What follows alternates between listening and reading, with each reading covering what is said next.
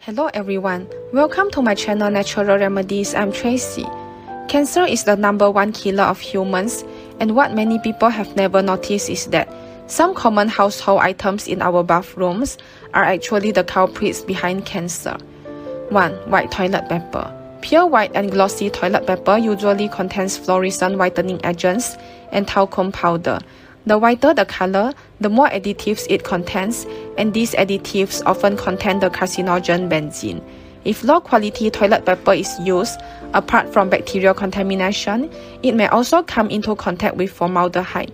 Toilet paper is something that is related to the whole family, and long-term and extensive exposure to these carcinogenic substances through the skin can potentially trigger cancer.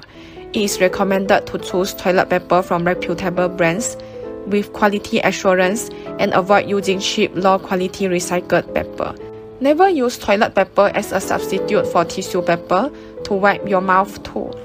2. Chemical air fresheners. Due to unpleasant odors in the bathroom, many people tend to use chemical air fresheners such as solid air fresheners or aerosol sprays to mask the smells and replace them with fragrance.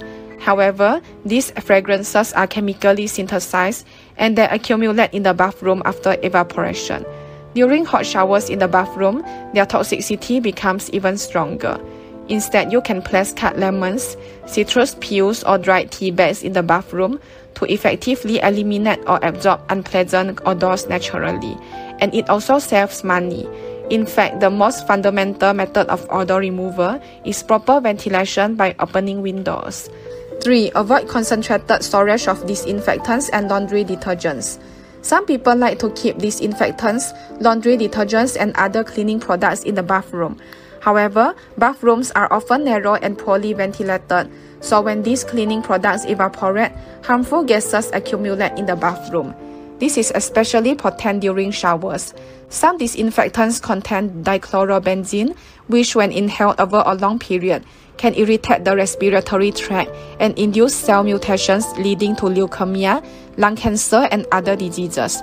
Therefore, these cleaning products should not be stored in the bathroom, but rather in well-ventilated areas. If they need to be kept in the bathroom, it is best to store them in a cabinet. Thank you for watching. Please hit the subscribe button if you like my video. Remember to click the bell button too to get notified about my latest videos. Thank you.